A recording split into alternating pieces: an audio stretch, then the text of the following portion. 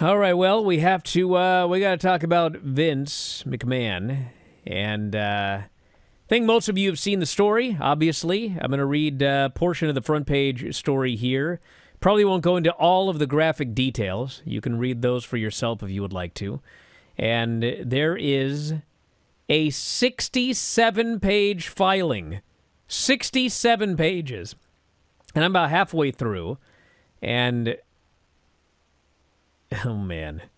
Holy smokes. You don't have to read this thing, but if you read it, it's like, and it's weird because it's kind of it's in two parts, where it starts with a recap of everything, and in the recap of everything, it actually names individuals, like flat out. It talks about John Laurinaitis and Vince McMahon, and it doesn't say Brock Lesnar, but it says former UFC heavyweight champion.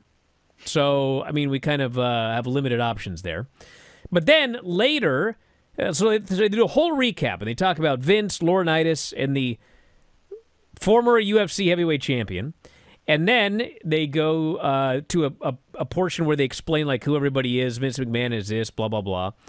And then after that, they go into this even more detailed telling of the story. But in the second more detailed telling of the story, they start referring to everybody as, like, you know, WWE employee number 1, WWE employee number 2. It's like way more vague, even though earlier they actually named certain individuals. So anyway, what's written on the front page is like the gist of the first part of the lawsuit filing, but there's plenty more. There are a number of individuals whose names haven't come out that are also mentioned, and you know, they give some details as to you know, who's done what and whatever. So my presumption is that we're going to be hearing more presumed names. But anyway, so the lawsuit was filed by against WWE, McMahon, and John Laurinaitis. And the person filing the lawsuit is Janelle Grant, a former WWE employee. And she is the same individual whose secret $3 million settlement with McMahon led to him being investigated by the WWE Board of Directors in 2022. The lawsuit alleges that Grant felt pressured into a sexual relationship with McMahon due to threats he would use his legal resources against her if she did not. McMahon's demands grew increasingly depraved through her employment with the company from 2019 to 2021. She was also expected to engage in sexual encounters with Laurinaitis during her employment, according to the lawsuit. It alleges that McMahon promised a sexual encounter with Grant to a WWE wrestler. It says here, reported by the Wall Street Journal to be Brock Lesnar. As noted, they claim this wrestler was a former UFC heavyweight champion during contract negotiations in the summer of 2021. And this wrestler, they said, you know, agreed to re-sign. And there's more. Through all the trauma, we'll read some of this, but not all, Ms. Grant has endured profound suffering in silence, feeling of exploitation, loss of security, fear of facing the wrath of WWE and McMahon's army of attorneys if she were to come forward and bring to light the egregious acts detailed herein. Time has passed. Ms. Grant seeks to hold defendants accountable for their reprehensible and unlawful acts for her own sake and for others. It states that her and McMahon met in 2019 while McMahon was living in a penthouse in Grant's apartment building. Grant had been struggling financially due to years of caregiving for her elderly parents. So her parents were both ill, and they both ended up passing away. And I believe that after they passed away, due to the, I guess there was a bankruptcy, and so she lost her house and everything. And so somebody at the apartment complex said, you should meet Vince. And so this is not even something to, like, it's not funny, but, like, the way the lawsuit describes it, I won't even get into it. Vince's reaction, you can go read the lawsuit when he was approached about the idea of helping her. So, at the time she was struggling financially, McMahon befriended Ms. Grant, giving her hopes of a new life, promises of a yet-to-be-determined role at WWE. So it goes into great detail in the lawsuit filing of like Vince like slowly working his way into being more and more, an increasing lack of boundaries is the way that it was described here. And he kept saying, we'll get you in, we'll get you in. At one point, he called her to his condo, and she walked in, and he goes, I'm in the walk-in closet or whatever. And she goes in, and he's only in his underwear. And, of course, it escalated from there. And McMahon at one point warned Grant, allegedly, to keep their closeness a secret, stating he had, quote, world-class legal resources on speed dial to deal with people who became a problem.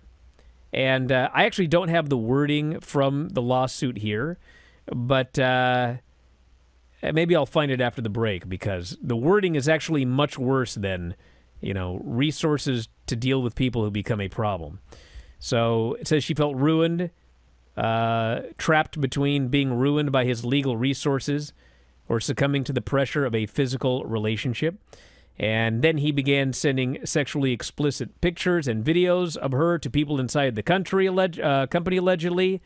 One of the people, former UFC heavyweight champion, another was a WWE referee. And then there are a lot of details about the sexual encounters, how the depravity increased, things I will not talk about here on the air, but, it's all over the place, and plenty more. I don't even know how much more of this to even read. But anyway, eventually, it says here that Vince informed her his wife had discovered their relationship, this being Linda, who elsewhere in the lawsuit he notes that they are no longer together. They are only together for on paper for business reasons, and that she's in the past. But she found out about it, and he said that Grant would need to leave the company, wanted her to sign an NDA in exchange for payments, and he basically told her, it's either going to be that or, lawsuit and public humiliation, etc. So eventually she signed, and she claims that the lawsuit, WWE's internal probe into allegations against McMahon in November of 2022, was a sham. She said she was never contacted by the company. She's the one that this all broke because of her allegations. She said the company never contacted her, despite her stating she was willing to participate. So, anyway, we'll get some thoughts from Lance and Mike after the break. Back in a moment, Observer Live. Back in the show, Bryan Alvarez here, Wrestling Observer Alive. Mike Sempervive, also of WrestlingObserver.com. We'll start with Mike. Your thoughts? Oh, what can you really say? Even if only a little bit of this is true, it's awful, and it's disgusting, and it's depraved, and it's a incredible, horrific abuse of power, and just nasty. There is an accused rape that took place inside the office, and we'll have to see as more of this goes along, but as has been mentioned by Wall Street Journal and others covering this from the business world, it brings into question the breadth of the board's investigation that was done into Vince and what got him out of there in the first place.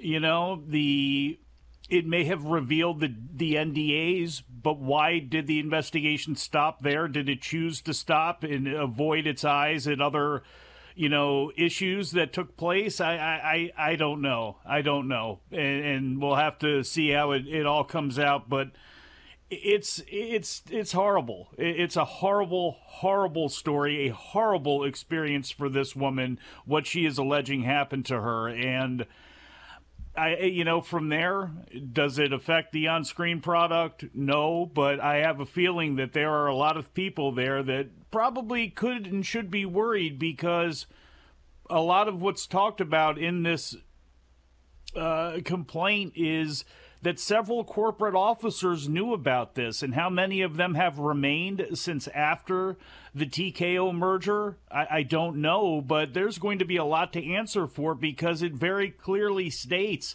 that WWE and many officials knew what was going on, and there is a culture there that was fostered that allowed harassment and sexual exploitation of women. So it is just, no matter how you cut it, it's a terrible, nasty, terrible story. Lance. Yeah, look, I was one of the few that said he needed to be gone when the story first broke. And I was outspoken against him being allowed back into the office, being allowed back at shows when he came back. And when he came back, I stopped watching the product and only just recently started seeing some of the shows out of necessity. Like, this is, when you were reading the account of how this started, it's like, that's classic sexual predator stuff. Find someone down on their luck and start grooming them and bending them to your will. Like, not only should he be booted off the board, take his keys to the office away, bar him from going to shows, and I think there needs to be a legitimate cleaning house of anyone who covered anything up, who knew about this. Like, this is absolutely disgustingly horrible, and he needs to be gone and done, and I hope there's criminal charges brought if any of this is even remotely true, which, with there being so many NDAs and a long list of things, it's like I can't fathom how it isn't. There's when the company was sold, or they did the merger, however you want to term it, with TKO, one of the things was there was an incredible amount of redundancy between the two. There were, and as soon as the thing went down, it was like, there's going to be a lot of cuts. We don't need multiple people doing the same job. So, certain people are going to do certain jobs. Other people will no longer be doing those jobs. Everybody in the former WWE that was in any way involved in this should be gone tomorrow, today. And it's not like, oh, well, how will this thing continue on? I mean, you did a merger. There's no job here that you could remove somebody from today and not have an immediate replacement in place by tomorrow. So, there's other names that have not come out yet, and I guess we'll see if they do come out. But, I mean, I can't imagine, by the end of the day today, or at least by the end of the week, Vince McMahon still being a part of TKO. It seems inconceivable. Well, let's see what Ari's got. Let's see what morals Ari has, because somebody in the Twitch chat asked or said that Ari needs to weed out any accomplices that are still there ASAP. We'll see what Ari does. Dana White, what is on camera, slapped his wife. There was no move made whatsoever, even with all these allegations, even with the knowledge of the NDAs. Ari still was up there and palling around with Vince, and if Vince went anywhere, I would demand that he sticks around, and all that nonsense. And let's be honest, the only comments that he has made, Ari Emanuel that is, about Harvey Weinstein were attacks on CAA, where he was basically, in my opinion, only commenting on it to run down CAA and not to hype up Endeavor as a place where people would want to be represented. So it didn't feel like it was coming from a moral position. So we'll see what he does here. We know what his position is when it came to the $400 million that Endeavor turned back and gave back to Saudi Arabia after Jamal Khashoggi was killed. He was all for that. And then went on a podcast and said, I don't know really why we came to that decision. And of course he does that at a time where the Saudis wanted their new soccer deal, their broadcast rights to be renegotiated, and they did that. Endeavor did that. He turned the other way and didn't say a word about WWE's current deal with Saudi Arabia. So we'll see what Ari Emanuel has, but I'm not betting that he takes a great moral stance or really jumps out there in the next 24, 48 hours, but we'll see. Well, we will see. The story is everywhere. Everywhere has this story today. And I guess we'll see. 67 pages noted. If you want to go up there and be horrified, you can go read it. And am I right? By the way, I just thinking want to throw this out there. I apologize, Lance. Anybody making, number one, please, just to me while I'm pissed off here. WWE, don't make this about AEW and WWE. That's number one. Don't be so stupid. Don't be so lame as to do that. But also, don't take some of the things that are in there that are really salacious and nasty and crack jokes about them, because at the end of the day, what you're cracking jokes about is the fact that a woman was sexually assaulted or is alleging that she was sexually assaulted. So everybody center yourself for that. I apologize, Lance. No, that was worth it, Mike. Good comment. Am I right in thinking that this has come out because Vince didn't follow up on his payments to her as well?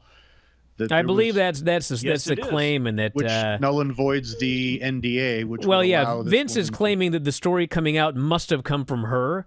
So I think that's the deal, where he's claiming that she must have talked to somebody about it, which is how the whole thing came out. So she broke her NDA, which I presume that she's denying. She is saying what it says here and I would have to find it, is basically, and I will double check this as we go along here.